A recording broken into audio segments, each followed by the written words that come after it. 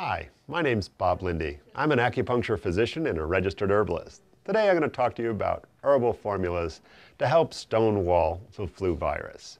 So of course, many times of the year we have a lot of flu running around, and one of the best ways to prevent the spread of the flu virus is of course staying away from other people who are sick, washing your hands frequently, and don't actually share any forks or plates with anybody who is dealing with any kind of a viral disorder.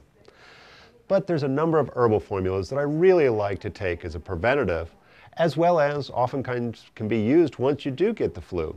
And that is the Chinese formula called Shuanjinlianpian, which is a combination of a couple of different herbs that are phenomenally good for dealing with a variety of different types of flu types of viruses.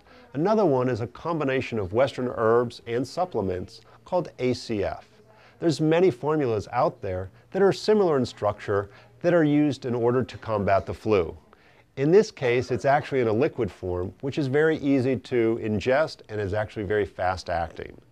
So we can use any number of different types of herbal combinations to help stonewall the flu virus. It's important to go ahead and follow the directions or to consult an herbal or medical professional to find out the right combination or the right dosage that's specific for what you're dealing with at that time.